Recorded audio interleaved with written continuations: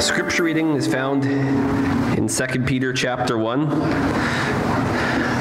asked Darrel if this is the start of a new series, and he said yes. So we'll be going through 2 Peter chapter 1. I'll be reading verses 1 through 11, and I'll give you guys a moment to get there.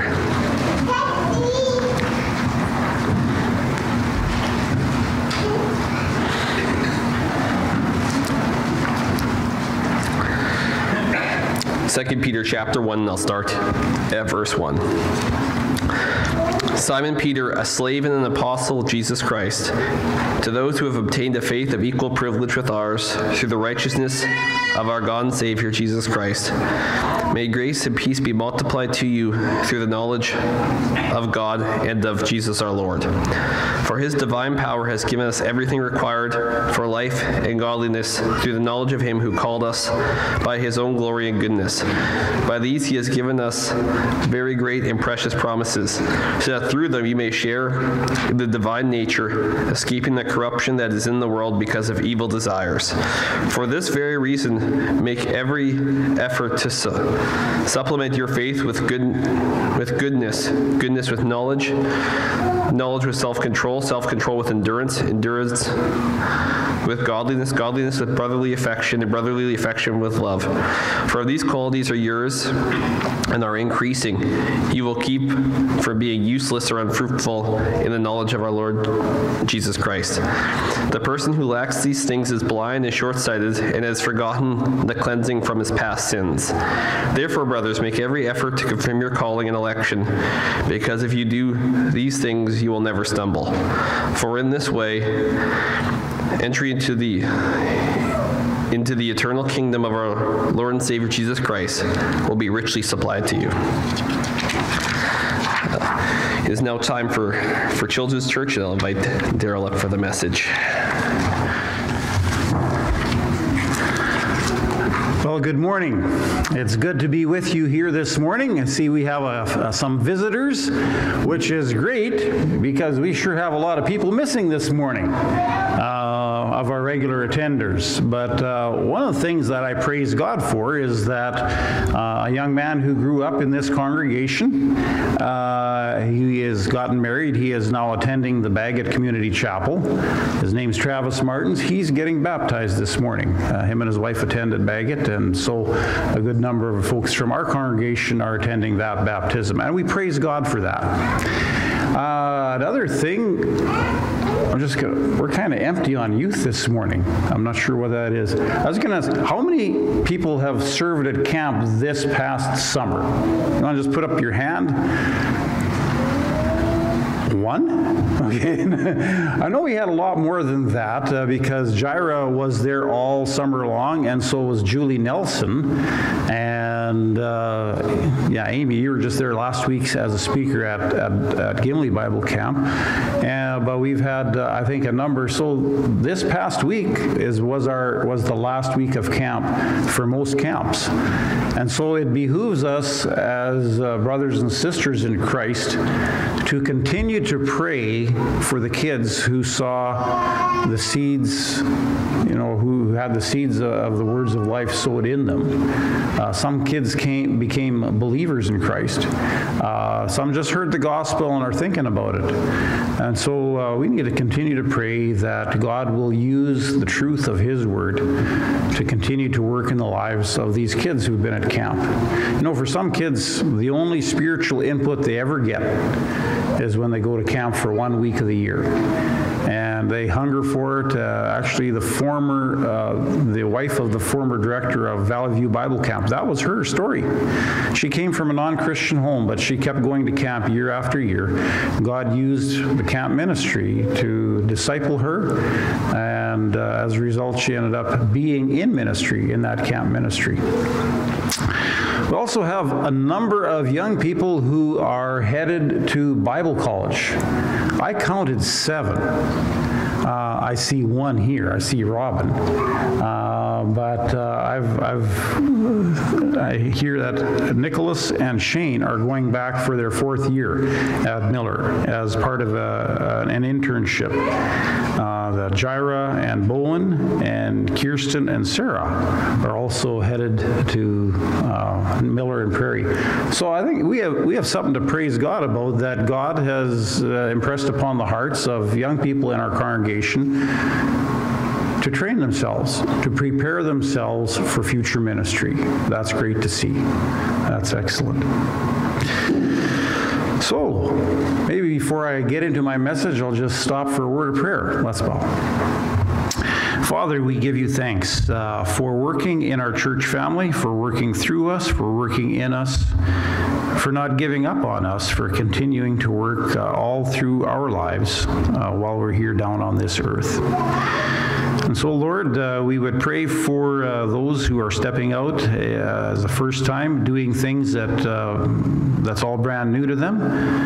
And so we would ask for your strength and for your courage and for your sustaining power for them. And we pray this in Jesus' name. Amen. This morning I'm beginning the start of a new series in 2 Peter. I think a while back I was preaching through 1 Peter back in the spring, and then I think we went to Titus for a bit, as well as all the other preaching we've had from men from our congregation.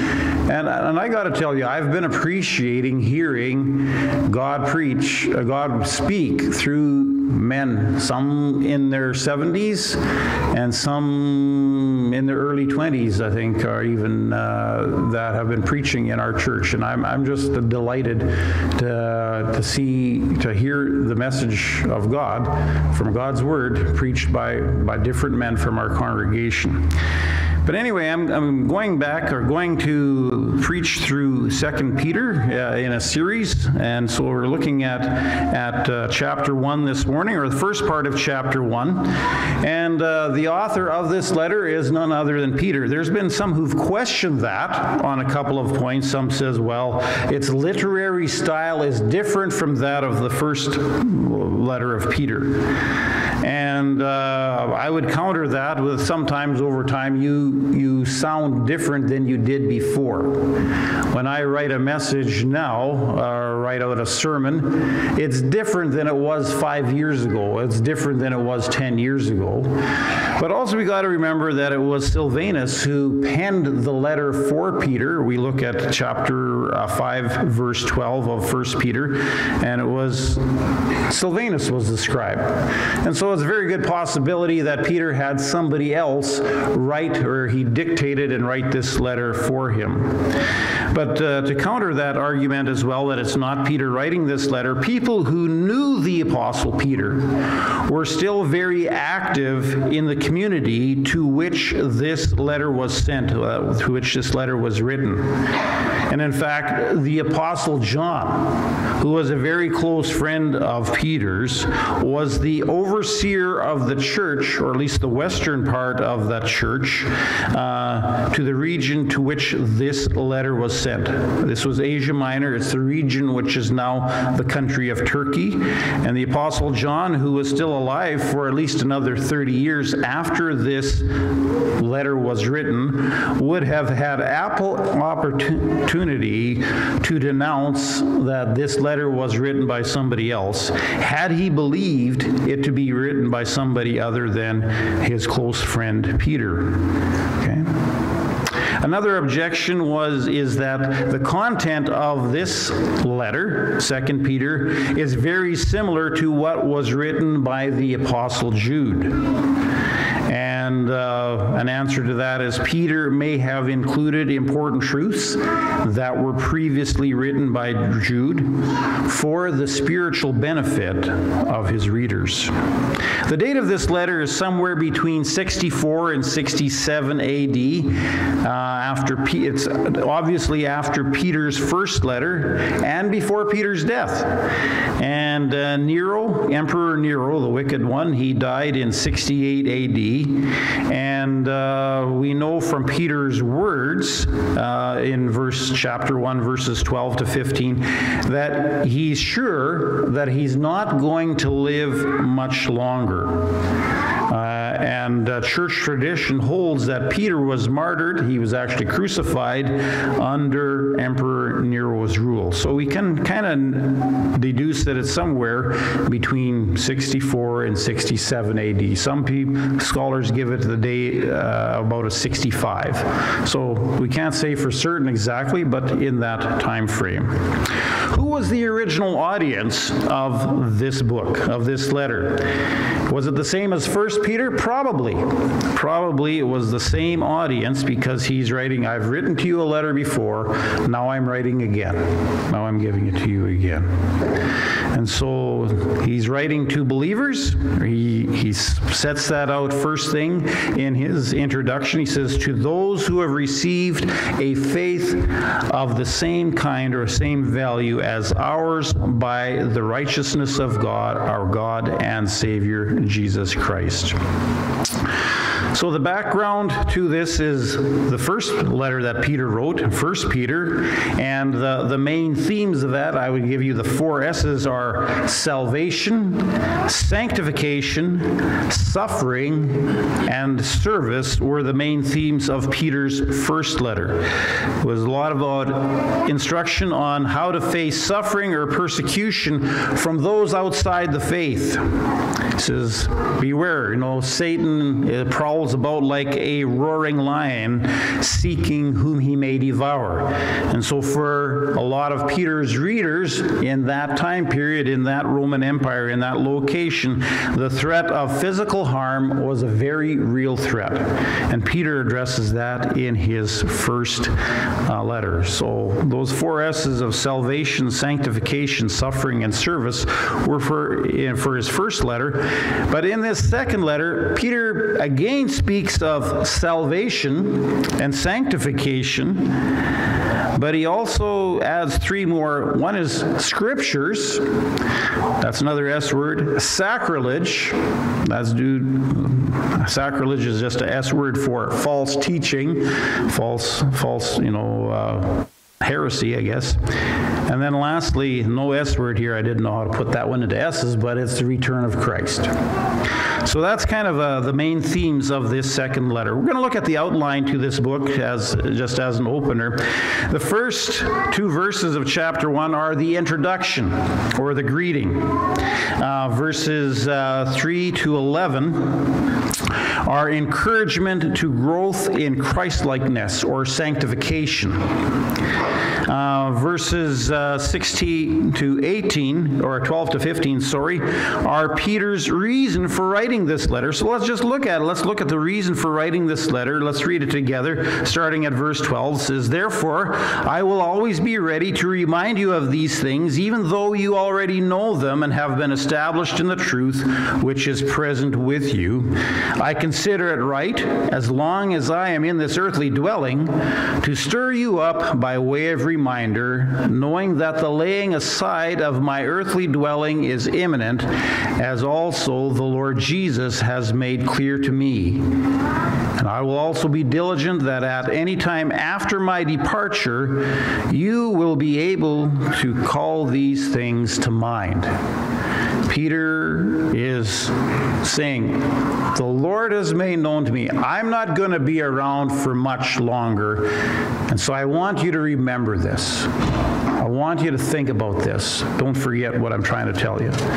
Actually, go on to chapter 3, verses 1 and 2. We'll read it as well. He says, this now, beloved, the second letter I am writing to you, in which I am stirring up your sincere mind by way of reminder, that you should remember the words spoken beforehand by the holy prophets, and the commandments of the Lord and Savior spoken by your apostles. He wants to remind them of things they already know, they've already heard. But if the readers, the believers in the first century are anything like us, we forget, don't we? We need reminders of things we already know because we forget. Well, we know them, but we don't apply them. But Peter wants to remind them to apply them.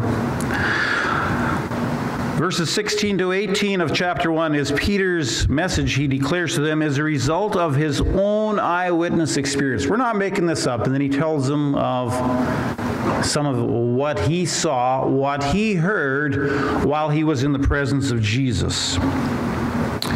In verses 19 to 21, he speaks of Jesus fulfilling Old Testament prophecy, attesting to the reliability of the scriptures that were inspired by the Holy Spirit. Chapter 2 verses, the whole chapter, is a warning against the influence of false teachers.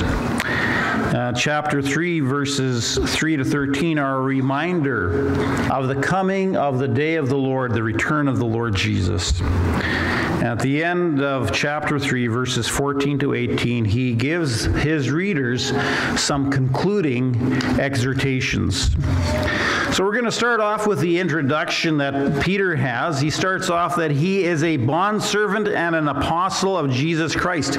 Another way of saying that would, I am a lifelong slave and a messenger. I'm a lifelong slave and a messenger of Jesus Christ. And he's writing to those who have the same kind of faith or value of faith as we have. He's referring to himself and other believers. And then he goes on to describe the basis for their common faith. And that is the righteousness of our God and Savior Jesus Christ. That is the basis for their common faith. Because the righteousness of God the Father demands that sin be atoned for, and the righteousness of God the Son enabled him to make atonement for sin. And when a person accepts the atonement of Jesus for his or her sin debt towards God, then God the Father credits the righteousness of Jesus to that person's account. And I'm thankful for that. You know, I thought of a way of illustrating that point. Say for our righteousness, let's see for example, in my own righteousness, I've got a bag, it's a burlap bag, you know, it's porous, full of wheat. Half full of wheat. Full of wheat is too heavy for me. But let's just say that that represents my righteousness. But if I carry that bag of wheat, or that half bag of wheat around, you know, in that burlap bag, and it, you know, I go outside and it gets rained on and my righteous bag gets soaked, and the seeds inside of that righteous bag start to sprout, or they start to rot, and then I leave it out in the cold and it freezes, and after not a very long time, my bag of righteousness is not really good. It's going to turn to something repulsive in a very short time. But instead of my bag of righteousness that I'm in, I look to Jesus, and he's got a 50,000 bushel bin full of clean grain that's stored and will last for years and years. That's credited to my account. I'm grateful for that. Jesus' righteousness is covering me. I'm good enough to go to heaven because Jesus' righteousness surrounds me, envelops me. God sees me and says, yep, because of Christ's righteousness covering Darrel, he's good enough to go to heaven, positionally. I also want you to note Peter's emphasis right off the hop on the deity of Jesus Christ. What he says, our God and Savior, Jesus Christ. You know, in this short letter, he emphasizes that again another 4 times. See, that's part of contradicting or part of refuting false teaching. Because a lot of false teaching goes against the person of Jesus Christ. Not that many years ago, the moderator of the largest Protestant denomination in our country went on public television as permanent record saying, Jesus Christ was a good man, but he definitely was not God. This is from the leader at that time of the largest Protestant denomination in our country. Peter refutes that moderator long before that moderator came up with that idea by saying repeatedly 5 times in this short letter, reaffirming the deity that Jesus Christ was indeed God, God the Son. Well, verse 2, he says, grace and peace be multiplied to you. The Hebrew greeting is shalom, which means peace. Paul the Apostle, John, and Peter often use grace and peace, so that's a Christian greeting for Jew or Gentile believer alike, because without God's grace toward us, there would be no peace with God for us. And Peter is blessing his readers not with just a small portion of this grace and peace, but he is asking God to multiply, to double or to triple or quadruple whatever what they have, what grace and peace they have as they get to know God the Father and God the Son, Jesus Christ, more and more. So that is the introduction to this letter. As we read through it, verses 3 to 11, we're going to see this section is for encouragement to growth in Christ-likeness, and I would say that is sanctification, being set apart for useful, noble purposes. And not only is God's grace the source of our salvation and our peace with God, but God's grace is also what enables believers to live a godly life. Believers in Christ have been saved to live in harmony with the moral character of their Savior. God has empowered us. He has given believers everything they need to live righteous lives. That's in verse 3. To illustrate that, I want you to think of this analogy. I want you to think of an individual who hires a carpenter to build a house. And this person, I'm going to call him the boss, is going to give the contractor, the person he hired to build this house, he's going to give it to him when it's done. Pretty good deal, eh? And now this carpenter that the boss has hired, he has nothing. And he doesn't know anything either. And he doesn't have any tools. And he has no materials. And he doesn't have any money to buy any of those things. And he doesn't have any credit to borrow money to get any of those things. And so the boss who is hiring this carpenter has to supply everything. He even has to supply the food and lodging and clothing and even the medical care for this pathetic carpenter. And the boss even has to work with this carpenter all day, every day, to teach him step by step how to build this house. This is a bit of a picture of what God supplies to His children to enable them to build or to live a God-honoring life. And so here are some of the things that God has given us. First of all, He's given us His Word, His communication to us, His promises, His commands, His principles.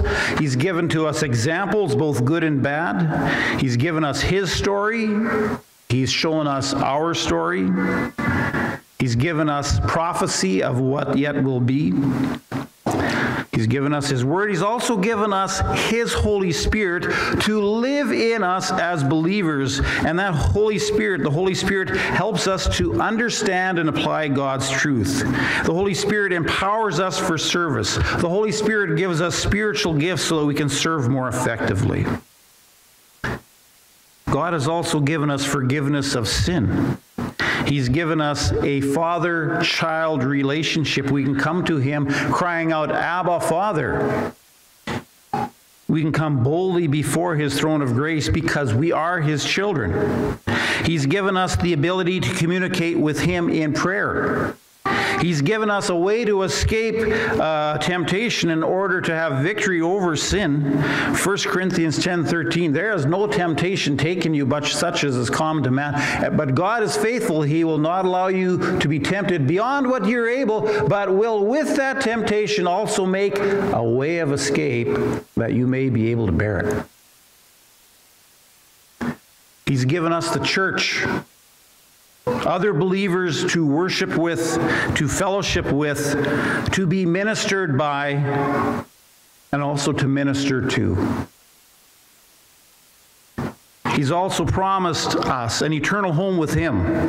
He's promised us eternal rewards to enjoy while believers live in that eternal home. He's also promised that here on this earth, whether here on this earth or in heaven, He would never forsake those who are truly His own by faith. Why did He give us all this? So that we as believers could partake or share in His divine nature, so that we would become more and more like Jesus Christ and less like the unbelieving world. That is what God did for His children. He started the process. He initiated us. But we as believers have a responsibility as well. In salvation, God has provided everything, but we still have the responsibility to repent of our sin and trust in the sacrifice of Jesus on our behalf. In our sanctification or our spiritual maturity process, believers have a responsibility, and that responsibility is to cooperate with God in accomplishing His desire for our lives. Let's go back to that illustration of the pathetic carpenter who has nothing and who knows nothing. If he leaves the building site and goes off to the fishing hole, how much of his house is going to get done? Not much. You see, the boss isn't going to work on it without the carpenter working on it as well. And so how quickly and how well that house gets done is dependent on how much that carpenter is willing to work for and work with his boss, the Lord Jesus. And so this is why Peter tells believers to make every effort to supplement their faith, and he lists 7 qualities that to supplement their faith with. The first is virtue or moral excellence or goodness, as some of your Bibles will have it, in doing what God says is right, even when it is the hard thing to do. The second is knowledge. The Greek word there is gnosis. To come to know, to recognize, to understand or perceive, to know the living God and know His will for your life. You know, it's something that the Apostle Paul also prayed for when he's writing to the Colossian believers, and he prays that you will be filled with the knowledge of God's will in all spiritual wisdom and understanding. So add knowledge to your faith. Goodness or moral excellence, virtue, and knowledge. Knowledge of God's will, knowledge of God Himself, knowing God. Third is self-control or temperance. The Greek word there is egratia, which means mastery or self-control. Not losing control of your temper, not losing control of your tongue, not losing control of your body, not losing control of your thoughts. I think it was Warren Wiersbe who made this quote, or I'm not sure it was original with him, but it's not original with me. But the quote is, almost everyone who is incarcerated, that means in jail, is there because they didn't control themselves. They allowed themselves to do something that they knew was wrong.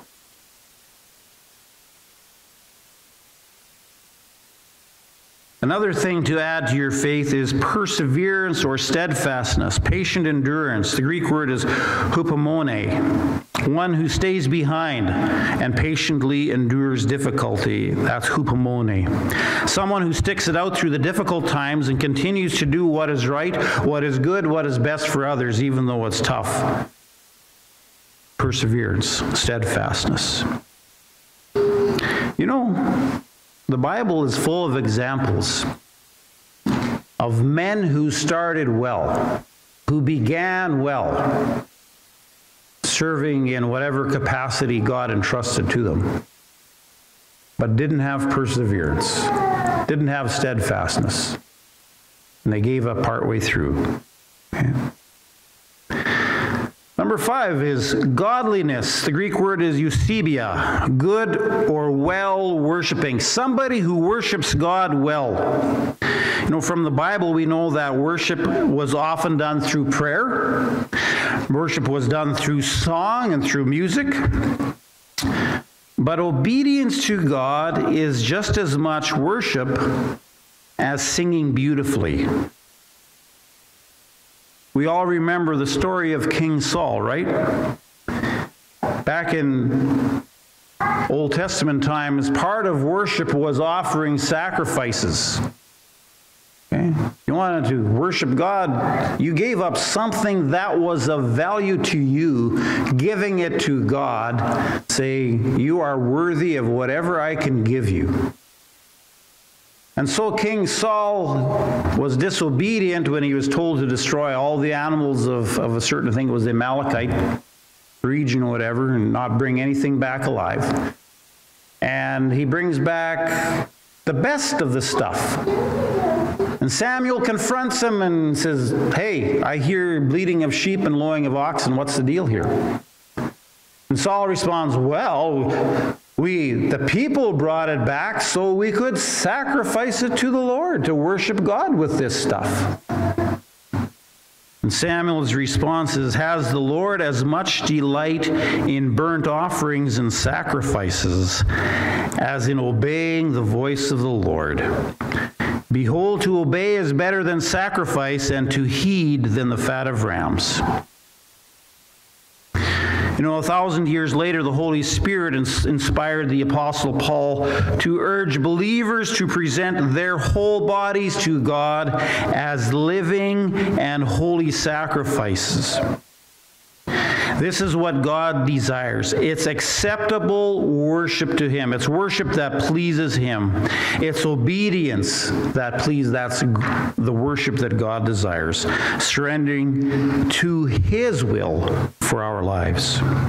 Sixthly, the thing that believers need to add to their faith is brotherly kindness or brotherly affection. The Greek word there is Philadelphia.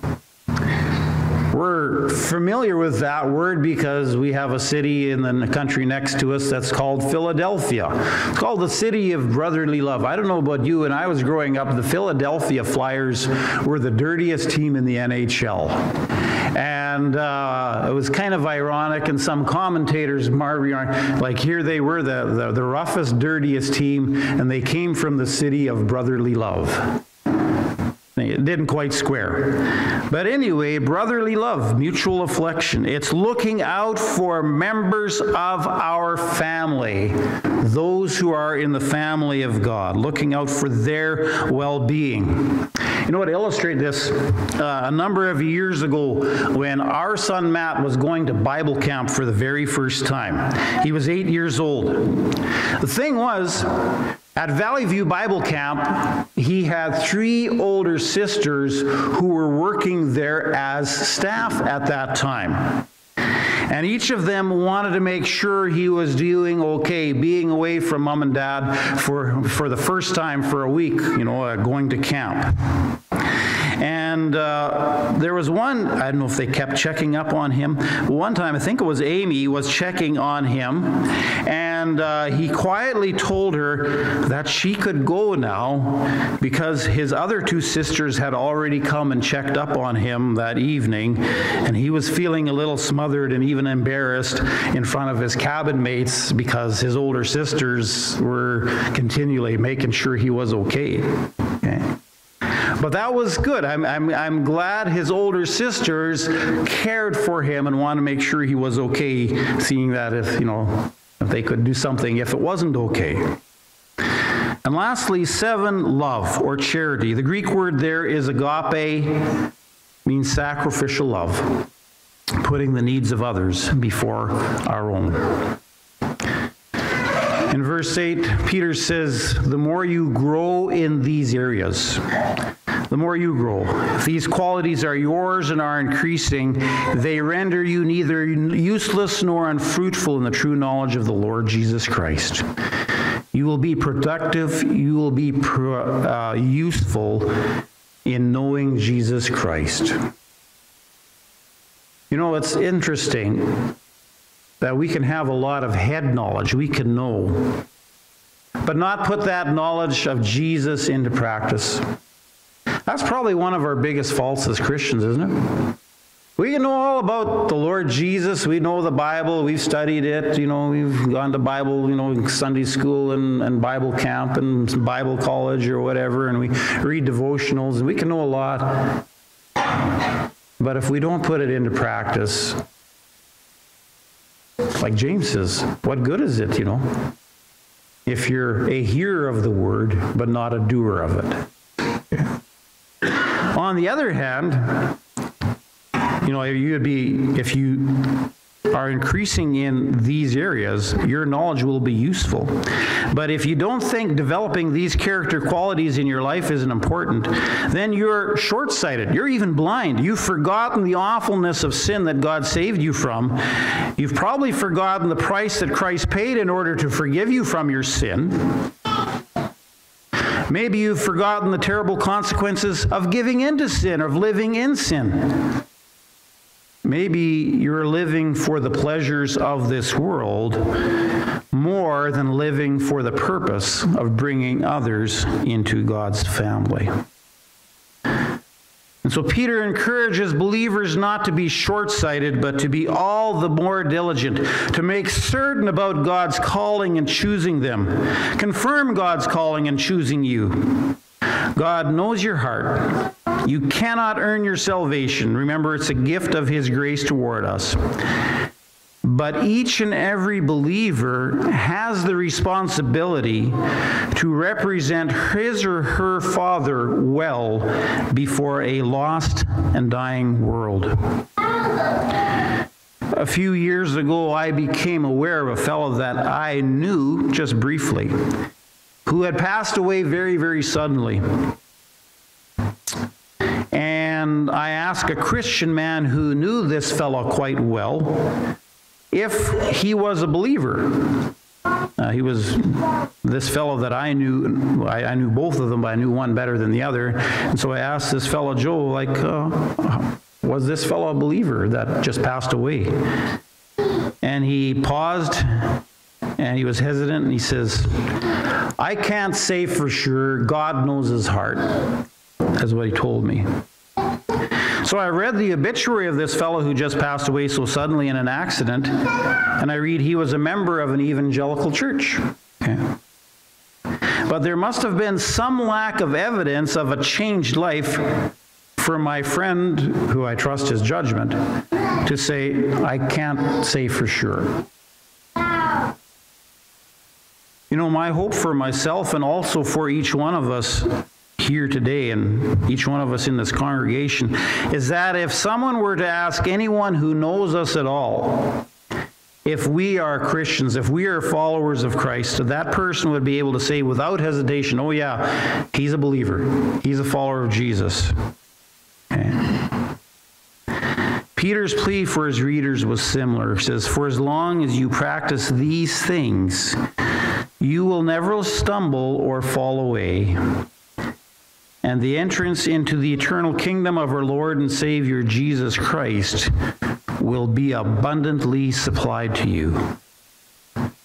The New Living Translation translates it this way. It says, then God will give you a grand entrance into the eternal kingdom of our Lord and Savior Jesus Christ. When I read these words, I think of the story that Jesus told about a master who entrusted possessions and responsibility to several different members of his servants. And to some of his servants who had served him well, his words were, well done, good and faithful servant. Enter into the joy of your master. You know, wouldn't it be great if each and every believer in Christ would hear those words? Somehow, I doubt that that will be the case for every person who calls themselves a follower of Christ.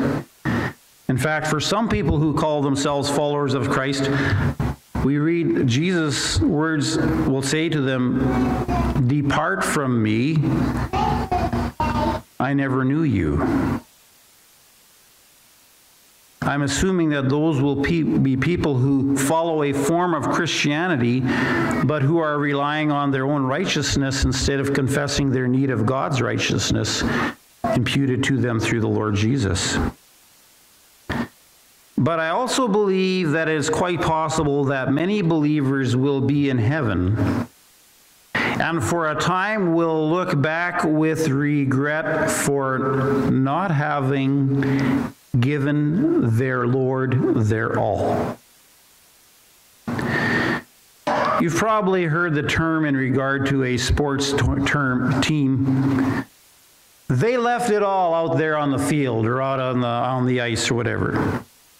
And the meaning of that term is that they gave every bit of themselves during that game, that important game. They could have given no better effort than what they gave. And I think for many of us believers, when we face the judgment of believers, the Apostle Paul talks about in 2 Corinthians, it's called the Bema judgment. I think it will be a time when we will wish that we'd left it all out there for the Lord Jesus Christ. When we will wish that we'd given everything of ourselves, we couldn't have given any better effort than we did. There'll probably be a time when we wished we'd spend our time and energy on this earth somewhat differently.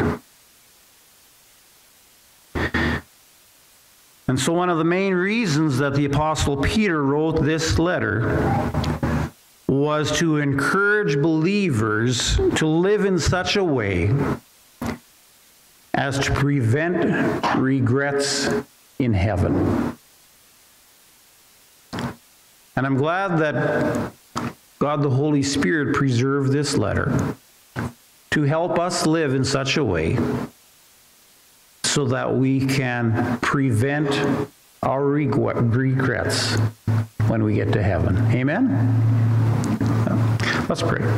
Father, we thank you for inspiring Peter to write a letter of encouragement, of challenge, of truth to people who needed to hear it. And so, Father, we need to hear this letter as well. We need to hear it more than once. We ask that you would help us to remember the truths in it. Help us to live our lives so that we won't have regrets when we stand before your throne and our works before you are judged as to what position that you will give us in your eternal kingdom. We pray this in Jesus' name. Amen. Uncle David?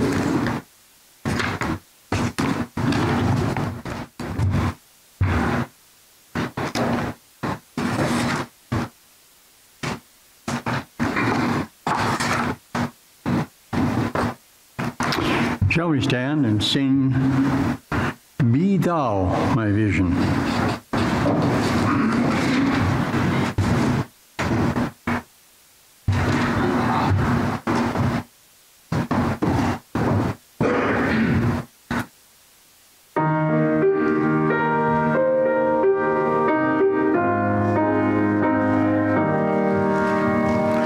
Be